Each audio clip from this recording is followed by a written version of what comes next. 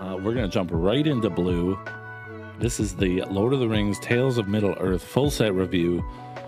We just finished white. White was pretty exciting. Let's look at blue. Obviously, if you know me at all, it's my favorite color.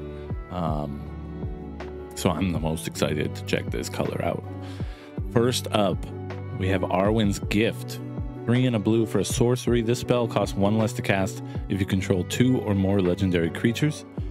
Scry 2, then draw 2. That's pretty good. Potentially just 2 or 3 mana. The spell costs 1 less to cast. Yeah, so it's potentially 2 colorless and a blue. So 3 mana to scry 2, draw 2. I'd pay that any day of the week. Next up, we have Bewitching Leechcraft. Ooh. 1 and a blue for an enchantment aura. Enchant creature. When Bewitching Leechcraft enters the battlefield, tap enchanted creature. Enchanted creature has, if this creature would untap during your untap step, remove a 1/1 counter from it instead if you do untap it. So you have to pay to untap creatures that have been bewitched by Leechcraft. That's pretty good. Next up we have Bill Fernie. Sounds like a guy that works at Staples. He is the Bree Swindler. 2/1 for a human rogue legendary creature for 1 and a blue. Whenever Bill Fernie becomes blocked, choose 1. You can create a treasure token. You can, sorry, there's only 2. There's a lot of text. I thought there was more than one choice. So you can either create a treasure token or target opponent gains control of target horse you control. If they do, remove Bill Fernie from combat and create 3 treasure tokens. So you give them a Trojan horse and get a bunch of treasure in return. I'm sure someone's going to come up with a really weird combo with this card. And I'm excited for it. Next up, we have Birthday Escape. This is what I like to do every year. 1 blue mana for a sorcery, draw a card, and the ring tempts you. Not bad. Next up, we have Born Upon a Wind. Oh no. Who's that falling over? I looked at Aragorn. Sorry, I'm going to read the card first before I start reading the flavor text. 1 and a blue for an instant. You may cast spells this turn as though they had flash. Draw a card. So you set yourself up for your opponent's turn to cast things at instant speed. And you get to draw a card for only 2 mana. That's pretty good. The flavor text says, I looked on Aragorn and thought how great and terrible a lord he might have become had he taken the ring for himself. Not for naught does Mordor fear him. And there's like Gimli throwing somebody overboard. And Aragorn standing there looking like he's trying not to topple over. Interesting. Next up, we have Captain of Umbar. 2 and a blue for a 2/3 human pirate creature. With pay 1, tap it, draw a card, then discard a card. Not great. There's better options for filtering or looting, as it's called. But not terrible. In a draft environment, that might be a decent pickup. Next up, we have Deceive the Messenger. This is... Who is that? Is that... What's his name? The green... The forest guy? Ragavan? No. Ragamuffin? I can't remember his name. Deceive the Messenger is 1 blue for an instant. Target creature gets -3/-0 until end of turn, and you amass orcs 1. So amassing orcs is like amassing from the Amonkhet block, where you have an orc army card, like your zombie army card back in Amonkhet, and the orc army grows +1/+1 for each amass. So amass orcs 1 means if you don't have an army, create a 0/0 black army creature token and put a 1/1 counter on it.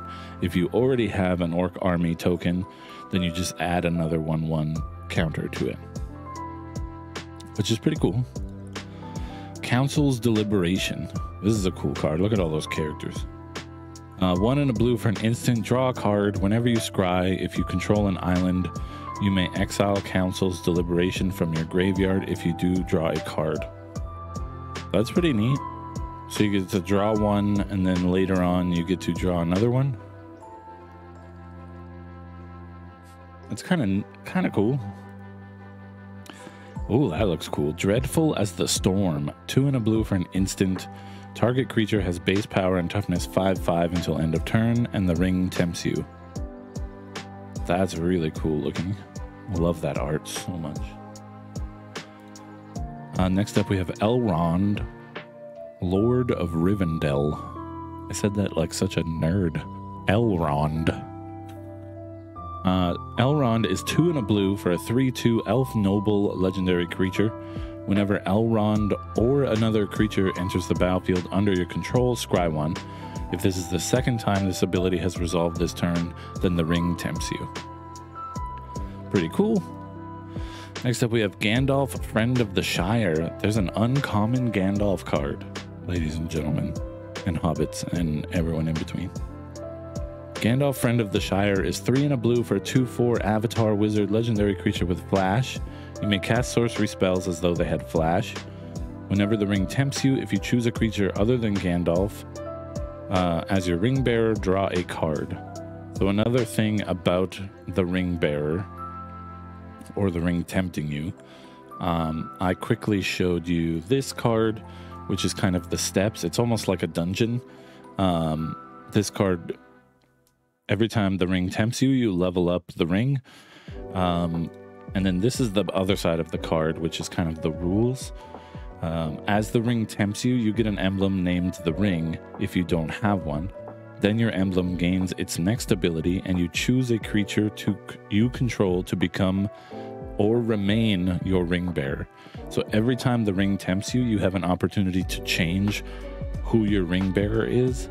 But at all times, one of your creatures must be the ring bearer. Unless that creature dies, then you have to wait until the ring tempts you again, I believe. Let me read the rest of the rules. The ring can tempt you even if you don't control a creature. The ring gains its abilities in order from top to bottom. Once it gains an ability, it has that ability for the rest of the game, so it has everything above it as well. Each time the ring tempts you, you must choose a creature if you control one. Each player can have only one emblem named the ring and only one ring bearer at a time. And we'll see this come up a few times as we go through this set, that, you know, being the ring bearer or having a ring bearer is going to change a few things. So again, Gandalf says whenever the ring tempts you, if you choose a creature other than Gandalf to be your ring bearer, you get to draw a card. It's just kind of incentivizing you to not give the ring to Gandalf, because he canonically is afraid of possessing the ring. He does not think that the ring's power plus his amassed power is a good combination, so he refuses to take it as often as he can.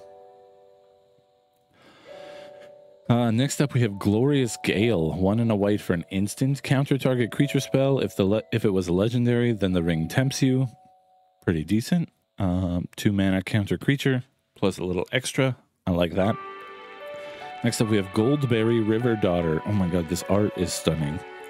1 and a white, 1 and a blue for a 1/3 nymph legendary creature. You can tap Goldberry, move a counter of each kind not on Goldberry from another target permanent you control onto Goldberry. And then you can pay a blue and tap Goldberry to move 1 or more counters from Goldberry onto another target permanent you control. If you do, draw a card. So you can put a bunch of keywords onto Goldberry and then distribute all those keywords to other creatures. But you can only pick one creature to move them to another target permanent. So it doesn't even have to be a creature if you don't want it to be, but that would be weird. Maybe you put it on a vehicle or something, a death touch counter. But yeah, it specifically says a counter of each kind, not on Goldberry. So you can't have more than one counter. You can't stockpile death touch counters and then distribute them. You can only have one of each kind, and then you can move them around. That's pretty neat. Next up, we have Grey Haven's Navigator. 2 and a blue for a 3/2 elf pilot with flash. Grey Haven Navigator enters the battlefield, scry 1. Pretty fine. Then we have Hithlian Knots. 1 and a blue for an instant. Tap target creature, scry 1, and draw a card. That's pretty good. Look at that creepy golem. Poor Smeagol. Golem looks terrifying in this art. Sam looks pretty cool, actually. Next up, we have Horses of Bruinen. 3 blue for a sorcery. Return up to 2 target creatures to their owner's hands. Scry 1. The ring tempts you. Bit of an investment, but you get to bounce 2 things, scry 1, and get a ring tempt. A ring tempt? There's going to be a weird shorthand for that eventually. I'm sure of it.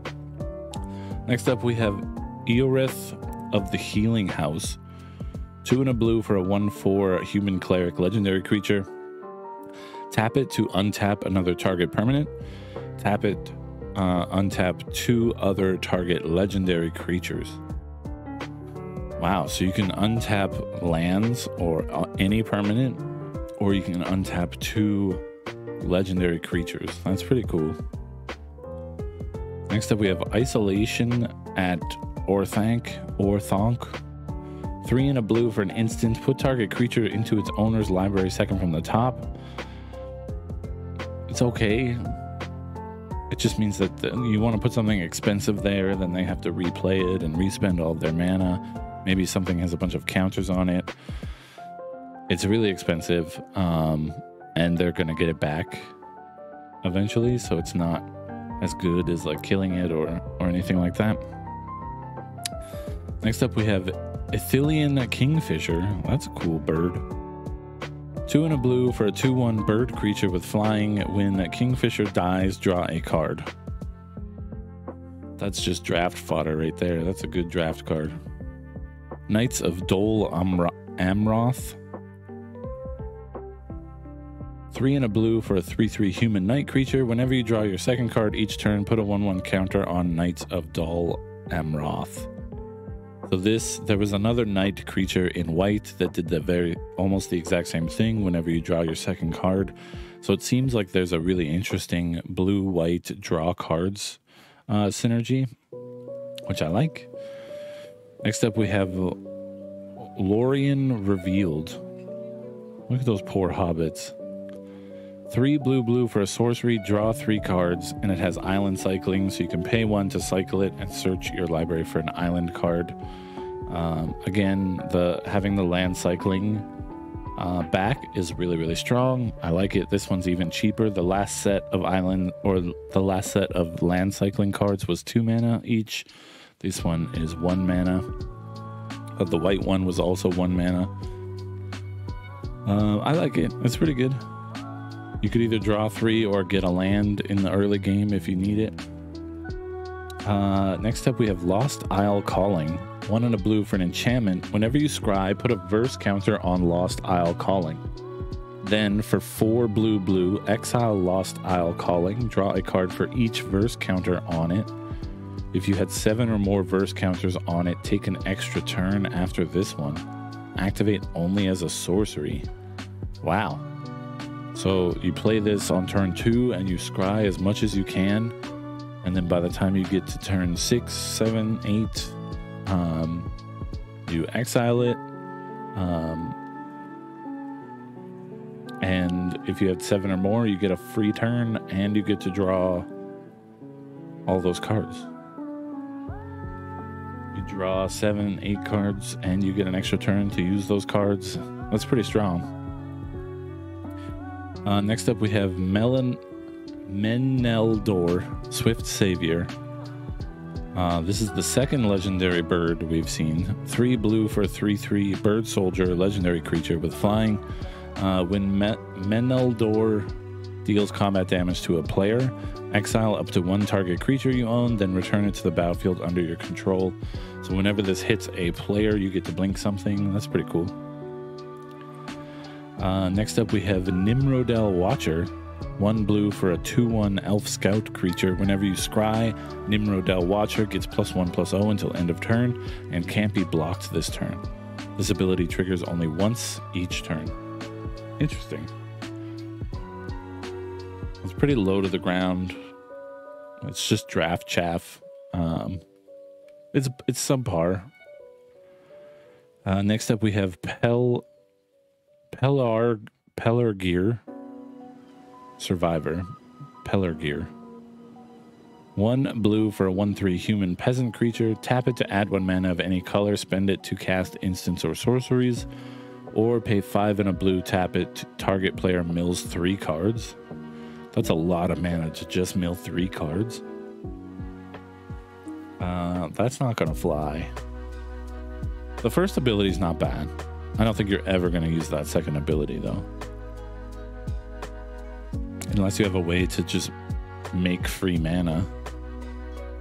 But that first ability is not too bad. Next up, we have Press the Enemy. 2 blue for an instant. Return target spell or non-land permanent an opponent controls to its owner's hand. You may cast an instant or sorcery spell with equal or less a mana value from your hand without paying its mana cost. So this is basically Narset's Reversal, but more expensive. And you get to choose a new instant or sorcery spell to cast. Narset's Reversal, I believe, just gives you a copy that you can then play. I like that. That's pretty cool. Rangers of Ithilien. 2 blue for a 3/3 human ranger creature with vigilance. When Rangers of Ithilien enter the battlefield, you gain control of up to 1 target creature with lesser power for as long as you control Rangers of Ithilien and the ring tempts you. Interesting. So you get to snatch something up. Next up, we have Saruman the White on a blue card. Interesting. 4 and a blue for a 4/4 Avatar Wizard legendary creature with Ward 2. Whenever you cast your second spell each turn, amass Orcs 2.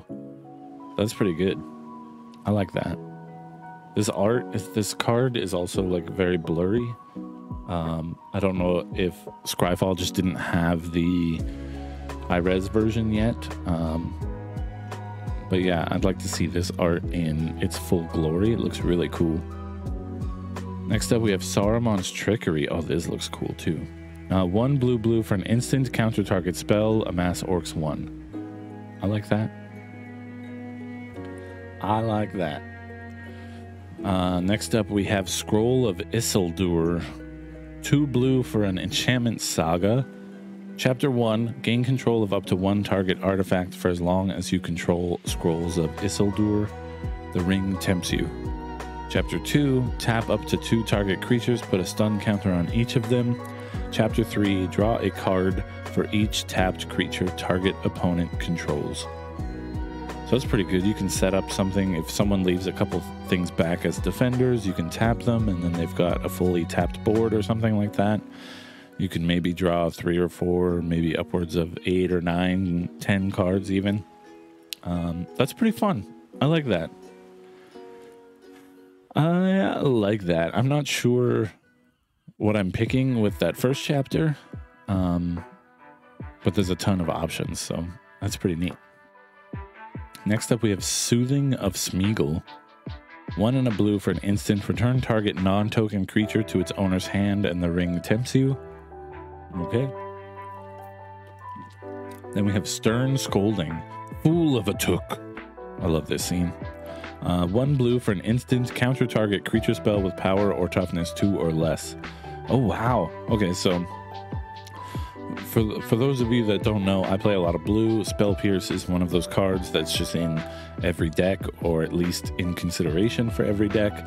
And it's 1 blue mana, and it counters a non-creature spell unless its controller pays 2 mana. So it's always amazing to have a Spell Pierce in your opening hand. That way the first 3 turns or so, your opponent can't really do anything other than cast creatures. And this counters creatures and not non-creature spells. So if you have Spell Pierce and Stern Scolding, they can't do anything for those first few turns. And that's pretty amazing. Power or toughness 2 or less. Counter target creature spell with power or toughness 2 or less. So if they play a 1/6 or a 8/1, you can counter it for 1 mana. Or even an 8/2. That's pretty good. There's going to be a lot of these cards floating around. Next up, we have Storm of Saruman. Look at him there on that mountain, just chilling.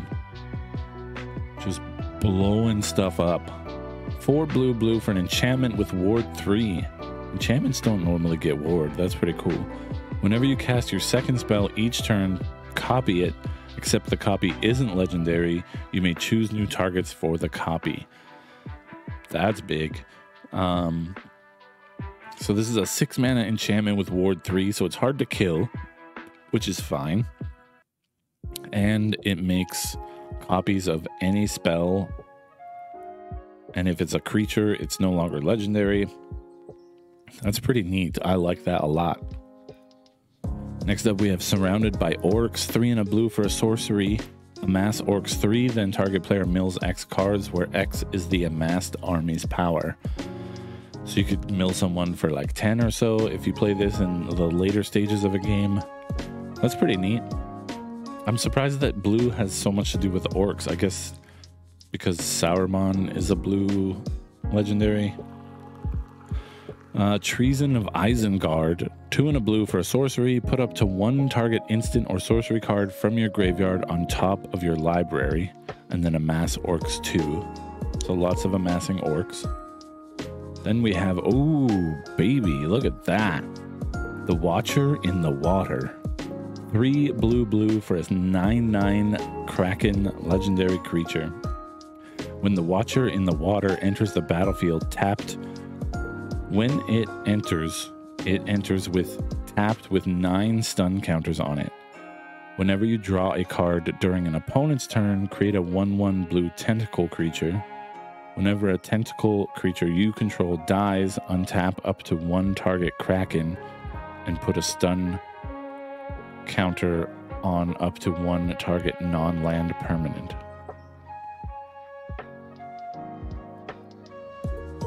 So you force draws on your opponent's turn in order for you to make tentacles. Every time you block with a tentacle, you can untap your 9/9.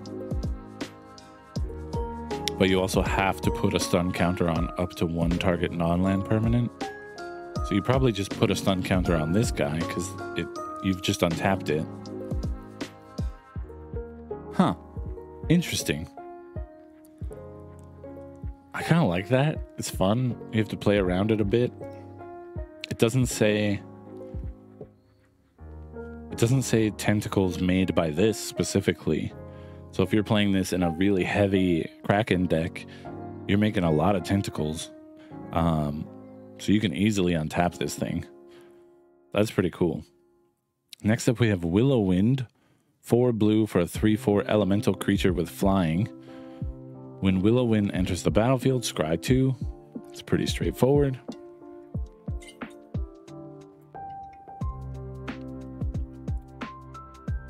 Next up, we have the Bath Song. Rubber ducky, you're the one. That Bath Song? I don't know the Bath Song.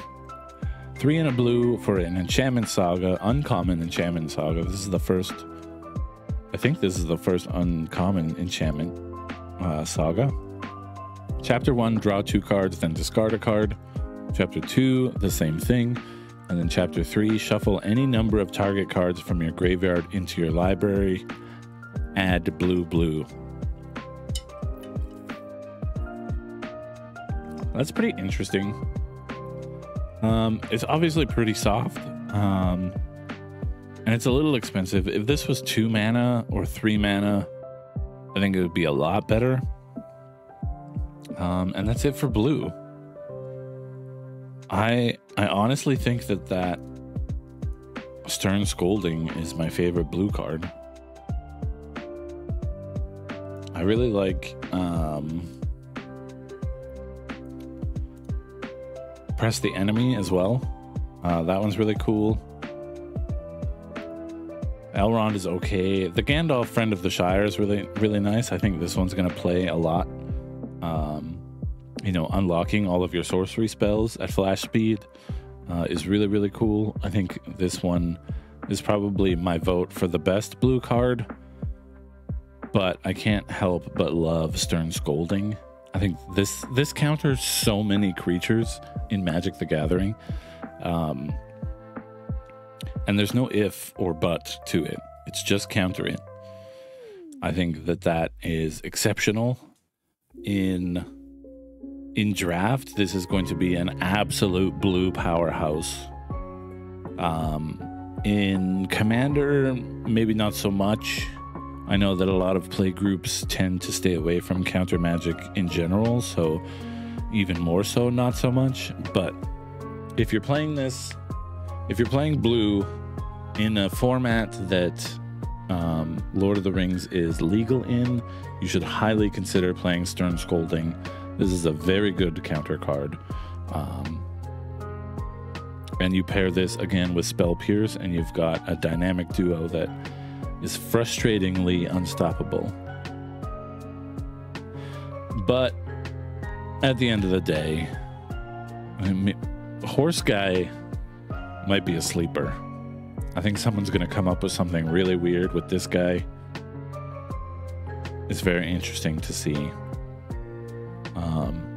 If Is It Creativity was in Modern, I would say that Bill Ferny is going to revolutionize creativity decks.